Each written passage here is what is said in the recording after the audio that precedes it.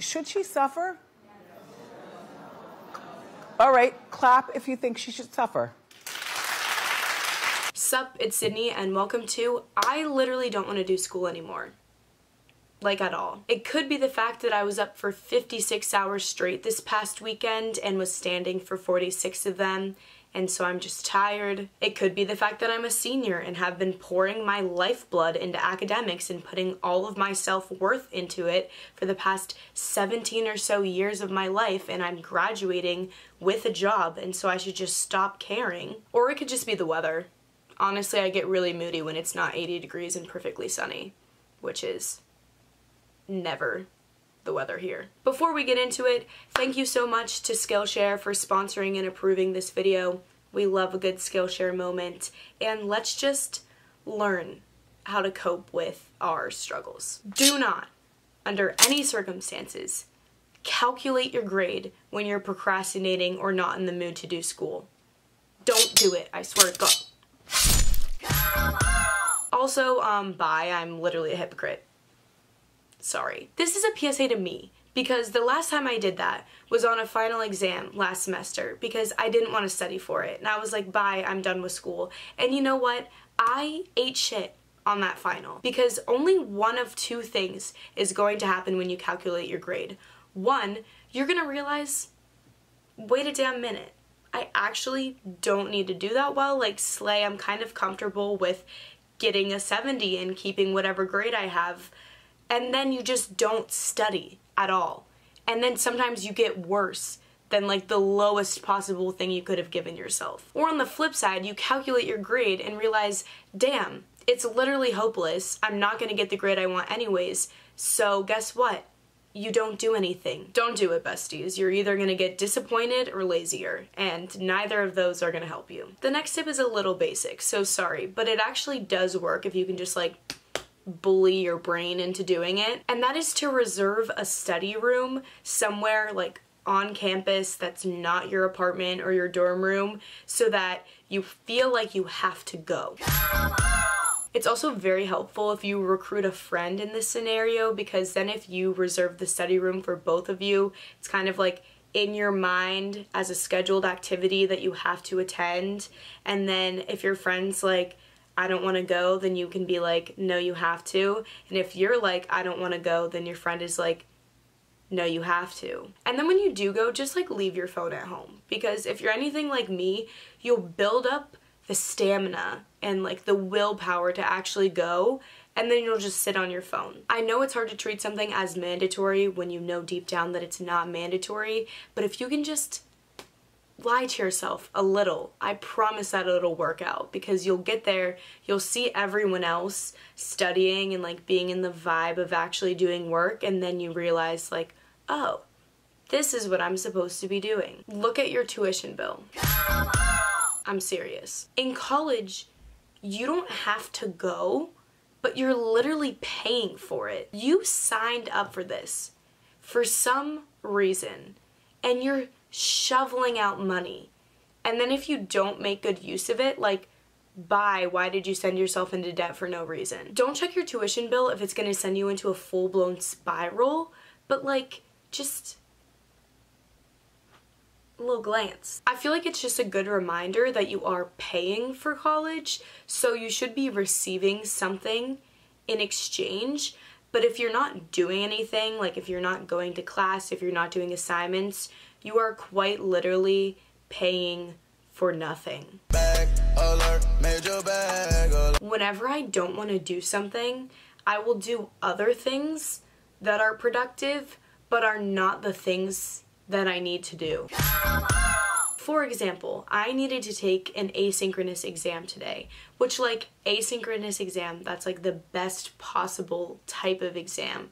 And I was like, no. So obviously instead of doing that, I cleaned half of my room. And I would like to emphasize the half part, because as I started cleaning half of my room, I then got distracted by another task and was like, what if I organized my drawers in my closet again? And so now my room is worse than how we started, because the other half looks like that.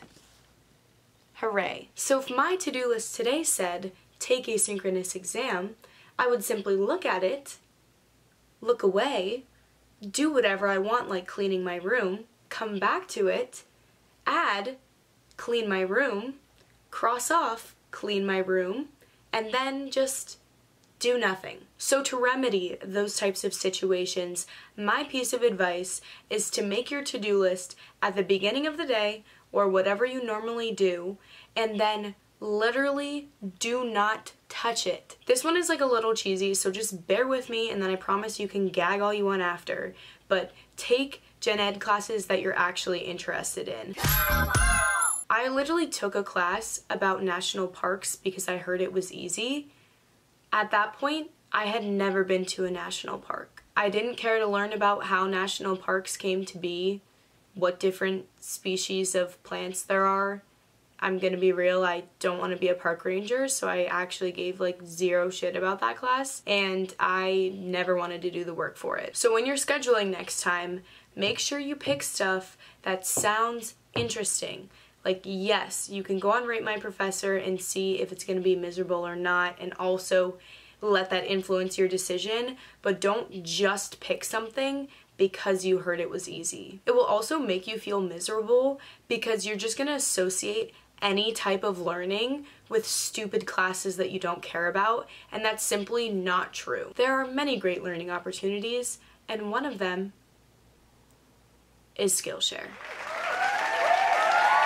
I killed that, you can't even lie. I was introduced to Skillshare a few years ago, and since then I've done so many different classes that are in all different categories just for my own personal growth that I've gotten to choose. So I've done video editing, I am just now doing an ASL class to learn American Sign Language. The class options are really limitless, and one of my favorite parts about Skillshare is you're not paying class by class, it's one set fee, so you can really do as much learning as you want within a particular time frame, and you're not tied down to a particular class. So if you start taking something and you don't really like it, bye, you can try a different one. If there's been a skill you've wanted to learn for years or a hobby you've wanted to take up that you just haven't done, Skillshare is the place for you. And honestly, like, we need to do that, besties, because I know we have low motivation, but we should better ourselves. So if you're interested, I will have the link in my description, and also the first 1,000 of my subscribers to hit that link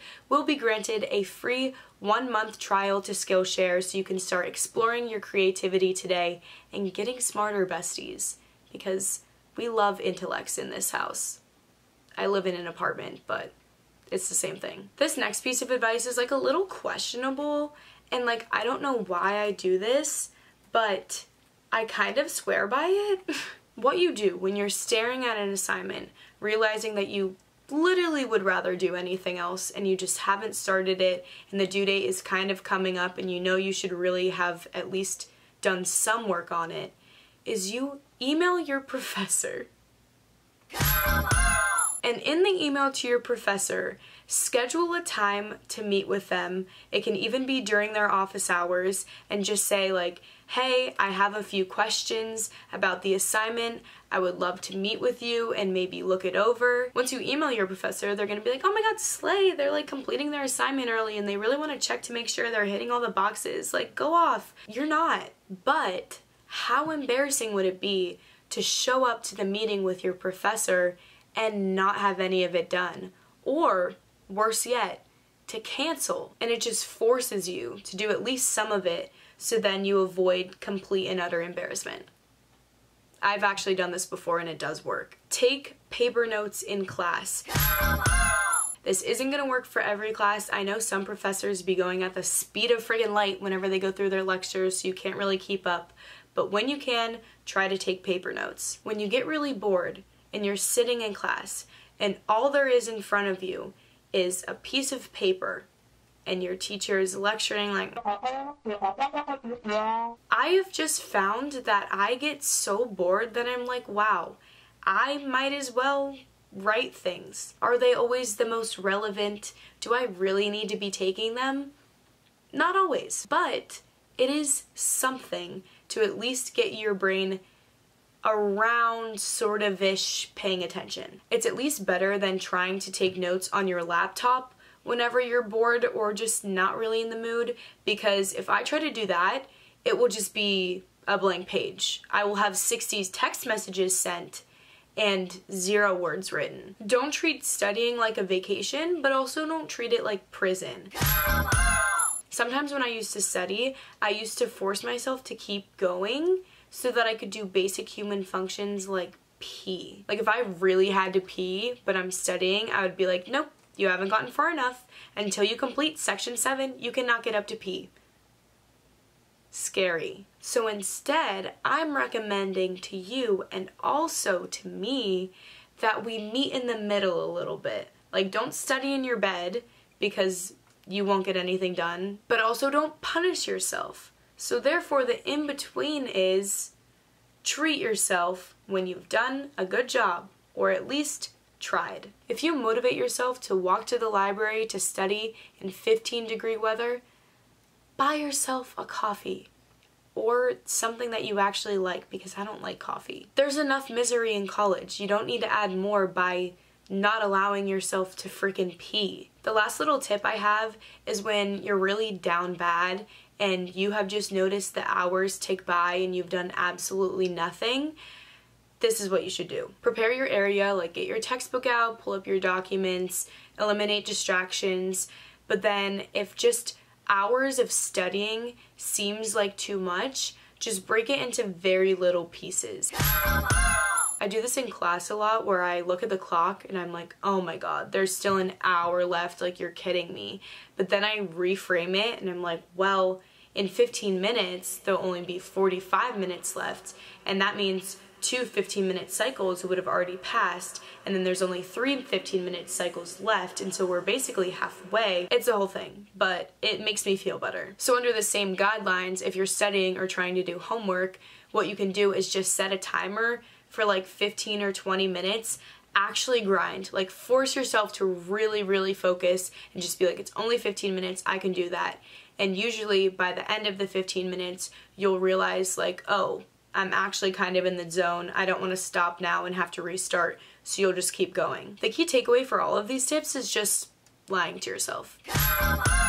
Like just lie to yourself so much that eventually you believe it's true, and then you'll have to do it. I hope that these were helpful, but if they weren't, I just hope you took away the fact that everyone goes through these times where, for whatever reason, you could be like the most motivated person ever. Like you could have one of those 70-step morning routines that includes meditation and taking 16 showers and working out for 45 hours, and still you'll have these days where you're just like, let's navigate these challenges together. And if you want to see me continue to struggle, you can follow me on Instagram, Twitter, and TikTok, because I struggle on those apps every single day. I love you guys so much, and bye.